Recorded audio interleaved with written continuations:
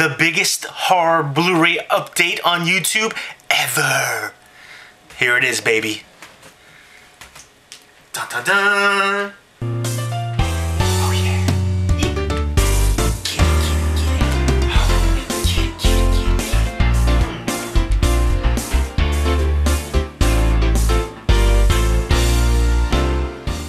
So here we go. Here is the biggest horror Blu-ray update on YouTube ever. 29 pickups right here. And if you've seen any of these movies, definitely let me know what you think of them as well. Now, first off, I have The Exorcist. This is the 40th anniversary edition from Warner Brothers Home Entertainment. I'm going to do a whole special unboxing video for this one because it's the new 40th anniversary edition. It's got the extended director's cut and original theatrical version. It includes an all-new documentary with Father Gallagher documenting the actual exorcism. So that's pretty cool. Blu-ray Ultraviolet combo pack. It has 3 discs, and it is a 40-page book in here as well. So look forward to a special unboxing video for this. The Exorcist is obviously a classic. One of the movies that scared me the most growing up as a kid. Classic exorcism movie, can't go wrong there. And next up is the Halloween 35th Anniversary Digibook Edition right here. I'll be honest, I think this is a bit of a disappointment packaging-wise. For a 35th Anniversary Edition, I was expecting lots of new special features. I was expecting just a great design. This is like the thinnest digibook ever. I hate the way that the disc is packaged right there in the back. I don't like the front cover. I mean, I wanted more special features. There's so many more special features they didn't even port over from previous releases. I mean, the Night She Came Home featurette, it's cute, but it's not great. And there's new audio commentary. I haven't had a chance to listen to that yet. But wasn't there audio commentary on previous releases already? So new commentary to replace the old commentary? I just wanted more from this. I know it looks better and sounds better, and it was supervised by cinematographer Dean Cundy, the new transfer, HD transfer, and they actually listed that 3 times on here on the back. And also, too, another thing is the back, there's no artwork once you peel that off. It's just black. I mean, come on. Put some effort into the packaging. 35th Anniversary Edition. Step your game up, stars, Anchor Bay. Come on, Anchor Bay. You used to be known for your horror releases. What happened here? I mean, the transfer's great, but besides that, it's a letdown. I mean, the movie's a classic, obviously. Influential slasher, Michael Myers, John Carpenter, Dean Cundy. I mean, everything is great about the movie, but the release needs more love and appreciation for a movie like that for horror fans. They just expect horror fans to double, triple dip on everything that comes out. And it looks like Warner Brothers put in some, at least the packaging looks nice. They put in some appreciation for the movie. I appreciate that. And yeah, Warner Brothers puts out amazing digibooks. Thick, rich, lush pages and just lots of information and pictures, behind the scenes photographs. I wanted more of that from this. And expect a separate unboxing review for this as well. Halloween 35th Anniversary Digibook. Next up from Synapse is Street Trash, the special Meltdown edition. Now, I love the heck out of this movie. It's cheesy, it's trashy. You've got the Viper alcohol that turns people into like sludge, and it's just crazy. It's violent, and it's awesome. This is a cult classic in my opinion. I just love this one. And some awesome special features in here. HD transfer, Meltdown memoirs, the original Street Trash 16mm short film that inspired the movie. Just all kinds of cool stuff on here. Blu-ray exclusives, baby. Good job, Synapse. And here is the awesome disc artwork for Street Trash. Love that. And there's some interior artwork as well. I love that shot right there. It's a classic scene in this movie. Love it. I mean, honestly, it looks the best Street Trash has ever looked. And, it looks great, honestly. I felt the same way about Basket Case. There's certain movies where I was like, how is this going to look on Blu-ray? And it really shines. And this is one of those occasions as well. I think it looks great on Blu-ray. And next up is Hands of the Ripper, also from Synapse. This is the Blu-ray DVD combo pack. I have not seen this movie. I will be checking it out, so look forward to a review of this in the future. This is the Hammer Horror Collection. This looks pretty interesting. I guess it's a Jack the Ripper take. So pretty cool. I'll go ahead and show you the inside on that one. Nice disc artwork. Oh, and there's some interior artwork in here as well. I gotta cover up the boobies. But I guess maybe that's another alternate cover right there you can choose from, which I think is pretty cool. I love when companies do that. All kinds of studios are doing that lately. I know Arrow Video used to do it all the time, but it's cool to see other companies and studios doing that too. I appreciate the unique artwork for the discs as well. And next up is The Colony, directed by Jeff Renfro, starring Lawrence Fishburne and Bill Paxton.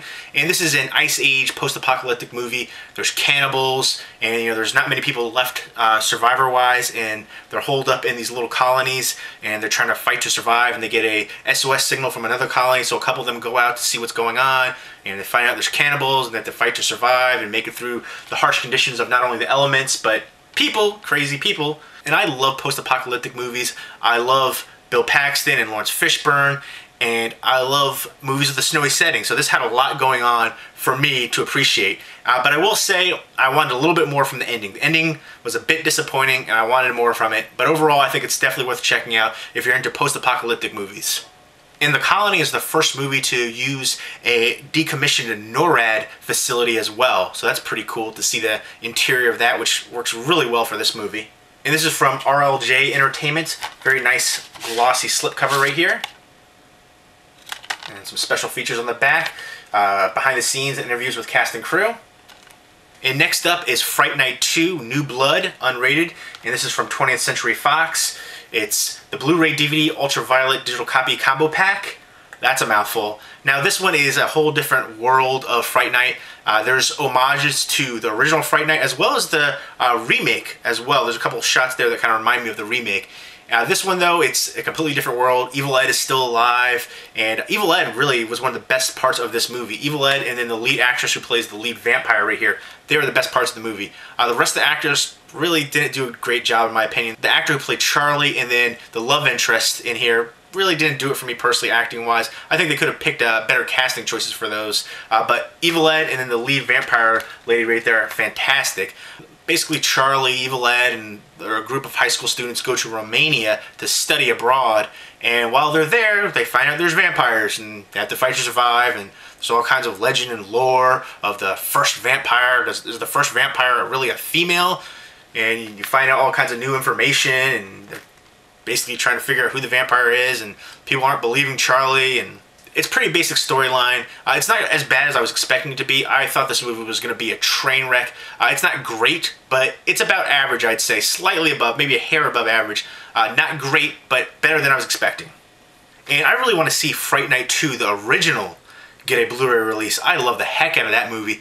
That was such cheesy, awesome fun. And one thing I will say that's similar about the original Fright Night 2 and this Fright Night 2 is I hated the endings. And they both have lead female vampires, and the way that things happen with them towards the end of the movie, just didn't care for them in either one of the movies, this one or the original. But really hope the original Fright Night 2 gets a Blu-ray release. It deserves it. And next up is the movie Ticks, which I love the heck out of this movie. Cheesy, awesome fun, great cast in here. You've got Carlton from Fresh Prince, Alfonso Ribeiro, and you've got Seth Green in here as well. You've got a bunch of other recognizable faces who've been in other movies, and you also have Clint Howard in here as well. This is just a really entertaining horror comedy movie. I highly recommend the heck out of this. It's cheesy, campy fun. This is one of those movies you can put on, hang out with your friends, and have a couple beers too. It's basically killer mutant ticks. There's a scene towards the end that's just awesome with Alfonso Ribeiro's character. I love what happens to him. Basically the storyline is local marijuana farmers are using these kind of steroids to make the marijuana plants grow bigger and faster, except, the ticks get in there and they get affected and they become giant killer mutant ticks. And it's awesome. Highly recommend Ticks. So happy that gets a Blu-ray release. Great job, Olive, on putting this release out. Really appreciate that. I just wish there were special features in here from some of the stars. There's audio commentary from director Tony Randall and co-star Clint Howard. I want to see Alfonso Ribeiro and Seth Green do some commentary for this movie. Come on, step it up. Robot Chicken? Come on. What's Carlton doing now? I'm kidding, I'm kidding. Next up is The Horde. This is a Canadian release. I love the heck out of this movie. Great zombie movie. It's a French film. My only criticism about this movie is the ending. I didn't really care for the ending at all, but the rest of the movie is just awesome. It's fast-paced horror action and just a lot of fun. A great zombie movie. Highly recommend The Horde. And next up is House of Bones. This is a blind buy. I haven't seen it before, but it has Charisma Carpenter in it, and it looked kind of creepy, so I figured I'd give it a shot. And it is supposed to be region-free. Yeah, I mean, that's a pretty creepy shot. But I guess it's about a group of ghost hunters. They go to a plantation home and check it out, and creepy things start happening and fight to survive. There you go. And next up is The Road, and this is about a serial killer, I believe, and it's actually signed by the director Yam Laranis. However, he signed it on the Blu-ray case, not the cover art. I don't know why people do that. I guess they're not familiar with signing things. And they also signed on the disc right there, but it's in black Sharpie, so it's kind of hard to see as well. I wish he would have signed on the interior artwork and used like a silver Sharpie, but very happy to get this on Blu-ray and to be able to get it signed by the director. Hoping I'll like it. I'll let you know soon.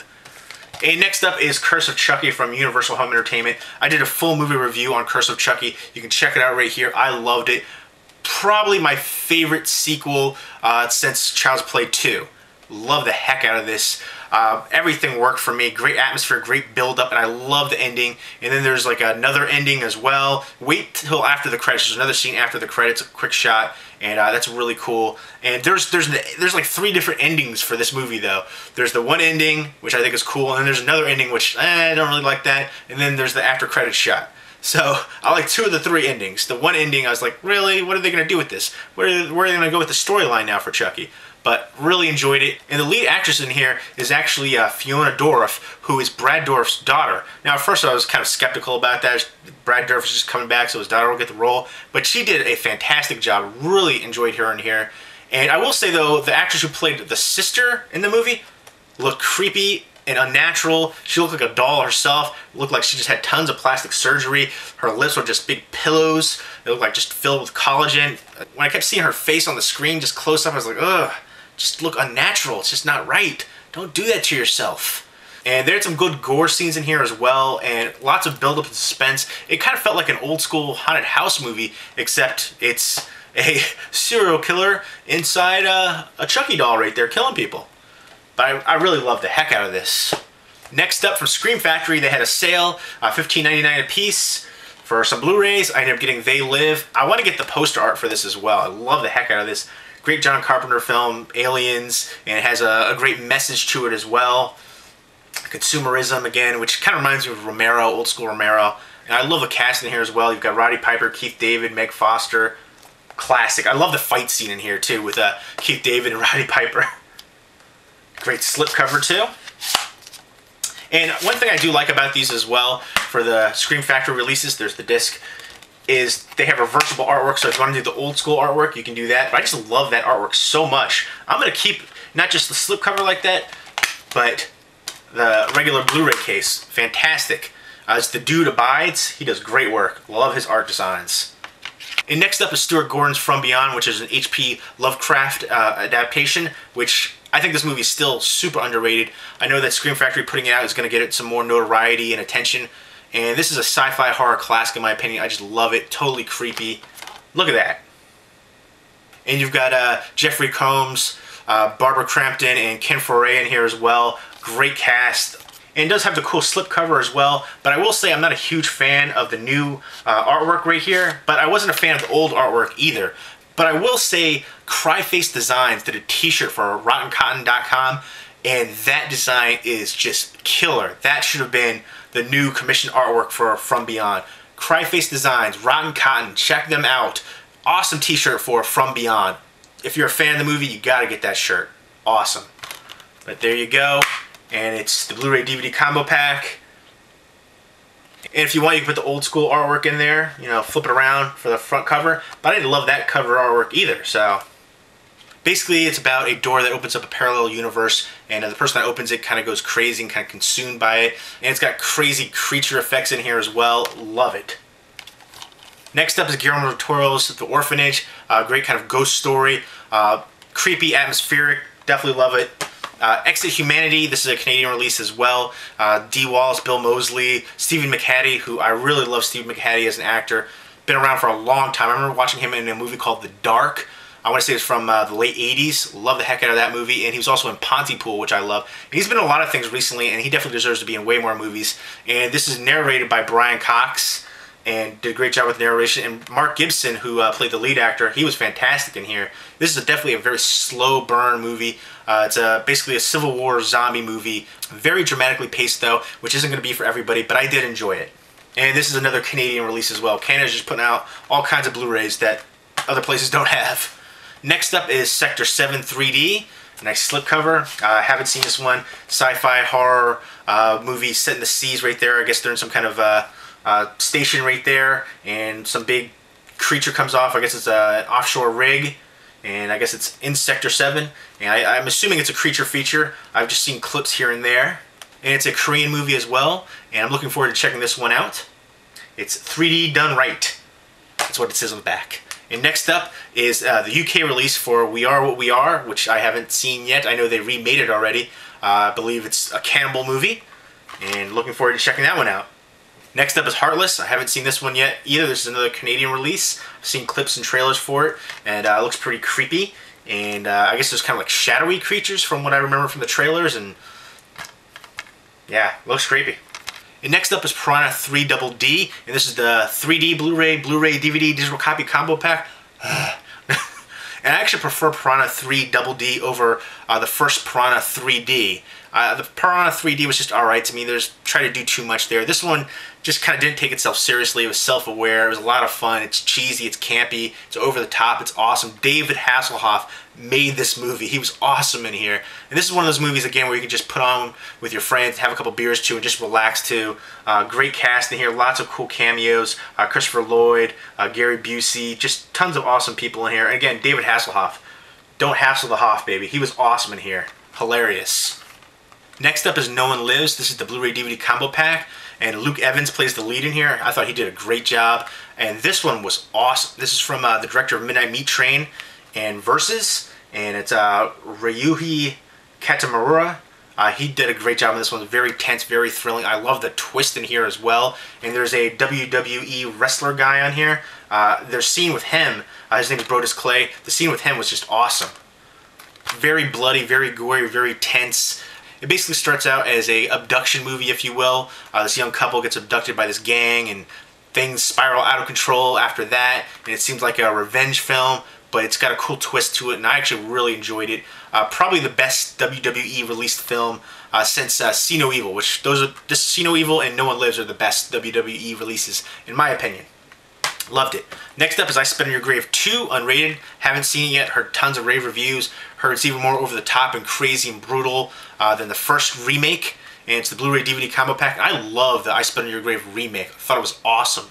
And the revenge scenes seemed a little bit much in certain places. Seemed like it was going to the Saw level. I don't know if this is going to be more like that or not. It looks like she's holding like a cattle prod or something right there. Going to electrocute somebody. But heard tons of great things about this, so I'm looking forward to checking this one out. And next up is the Taiwan Blu-ray release for Inside, which is one of my favorite new horror films out there. It's part of the French New Wave with all kinds of great French horror movies coming out. Them, Martyrs, Inside, Frontiers. You've also got High Tension and Livid as well, which are from the directors of Inside. And the French really know how to do horror. They're killing it. And this is, again, such a bloody, awesome slasher, splatter film. It's basically a home invasion movie. There's a twist to it. And there's a woman who's pregnant and she's trying to fight to survive. And there's just tons of blood. One of the bloodier films out there. And just very tense and gripping and suspenseful and gory. Tons of gore. Now I will say this release might be edited. I remember I put it in just to check out a couple scenes, and one of the scenes seemed to be different than what I remembered. I do have the Dimension Extreme DVD, and I'm going to compare that because I know that is unrated. So I'm going to sit down and compare it scene by scene to see if it is or not. I can't say for sure right now if it is or isn't edited, but I know there was some good gore in here for this release anyways, but I'm happy that it does have a Blu-ray release. I'm hoping there's going to be more Blu-ray releases for it in the future that are guaranteed to be unrated, but until then, I'm going to recheck this one out and watch it frame by frame and make sure it is unrated. And next up is another Canadian Blu-ray release. It's for Cube, and it is a Canadian film as well, and great sci-fi horror film, just really cool, and this was a really cool, unique idea as well. It's basically like being in the Hellraiser cube that's constantly turning. There's this group of people wake up and they don't know how they got inside this one place, and they find out they're inside this cube that's ever changing, and have to figure out a way to work together and get through the cube and get out. Really cool, and love the heck out of this movie. Very happy to pick up the Blu-ray for it. Next up is Creepshow. Great horror anthology movie, great cast. You got Leslie Nielsen and Ted Danson on the back. Let me know what your favorite segment from Creepshow is. Mine is The Crate. Love that. And you've got Stephen King in here as well. Great scenes. classic horror anthology movie. And Creepshow 2 just got a Blu-ray release as well. Gotta pick that up. Next up is the unrated director's cut of Dead Girl. And I can sum this movie up as zombie rape. Two young kids right there, these two guys who are high school students. They go to this abandoned building and they find this girl who's chained up. And they basically, find out that she's a zombie and they basically rape her. And it's basically a tale of morality. That's what it really comes down to. I love the ending though. And it's pretty tense and pretty riveting as well. I think this is an indie cult classic in my opinion. A great low budget horror movie. Again, the morality issue is something that kind of bothered me anyways. I think it'll kind of play up on that effect as well and what happens there. And I really enjoyed the movie though. The subject matter is definitely something that's going to be highly controversial. But I like the way they went about it in a very creative and unique zombie movie. And next up is Death Ship right here. And this is an 80s haunted ghost ship movie. And George Kennedy and Richard Crenna are the cast right there. The best part about this movie is the cast. And, you look in the back right there, you're thinking, oh, it's going to be just thrill ride. But no, it's not that way at all. Very dramatically paced. And I think it's a bit of a missed opportunity. I remember watching this when I was younger, and I had fond memories of it. It doesn't live up to my memories. And there's certain scenes that just seem out of place. They kind of, like these visions. I'm just like, it doesn't flow with the rest of the movie, and the pacing doesn't work. Could have been way better. It kind of reminds me of Triangle, the movie Triangle. That is a newer movie with Melissa George, and that movie is excellent. I highly recommend checking out Triangle. Next up is the Miramax multi-feature 4-pack right here. It's actually From Dusk Till Dawn 1, 2, and 3, and then the Full Tilt Boogie. And Full Tilt Boogie is basically a documentary behind the scenes of From Dusk Till Dawn. And I love all of the From Dusk Till Dawn movies. Texas Blood Money, Hangman's Daughter. Big fan of the series, and I hope they do more, honestly. Nice release right here from Echo Bridge Home Entertainment. Very reasonably priced as well. Next up is Hollow Man 1 and 2. Love Kevin Bacon in the first one. He plays the villainous character very well. Plays a very convincing jerk. Really enjoyed Hollow Man. And also Elizabeth Shue. Had a big crush on her since way back in the day. Adventures of Babysitting, Cocktail with Tom Cruise. Big fan of hers. And now Hollow Man 2, completely the other side of the story. Hated Hollow Man 2. Christian Slater is the the build actor, the big build actor right there. But he's literally in the movie for like 2 minutes, if that, because the majority of the film, the guy is basically invisible. You hear his voice, and some of the parts doesn't even sound like it's actually Christian Slater's voice. I wonder if he was only available for like a couple days to do the shooting, and somebody else filled in for his voice, and you only see him like literally a couple minutes out of the whole film, his face. The rest of it is just him talking, and the invisible character, running after people and trying to kill people and stuff like that. Disappointing sequel, but I love the first one. And that's from Mill Creek right there. Nice double feature, reasonably priced as well. And another double feature from Mill Creek right here is Anatomy and Anatomy 2. I thought both of these were pretty enjoyable. The German films, and they follow young medical students going to medical school, and there's a rash of murders going on. And there's the secret society of the anti-Hippocratics who basically kind of go against the Hippocratic Oath. There's a tie-in there with the murders and who's involved as well. Who can you trust? Who's part of the secret society? And you have to fight to survive, and people being killed off. It's basically the same kind of concept in both movies, just different cast. Except the lead actress actually comes back in the sequel. And I actually think I like the sequel a little bit better, but they're both very enjoyable. Definitely recommend checking both of them out. Some good gore scenes here and there, and some good drama as well. So Anatomy 1 and 2 from Mill Creek. So there you go, there's my update, 29 Blu-rays right there. The biggest horror Blu-ray update on YouTube ever. And if you've seen these movies, definitely let me know what you think of them. Leave me a comment or video response down below. Hope everyone's doing well. Take care.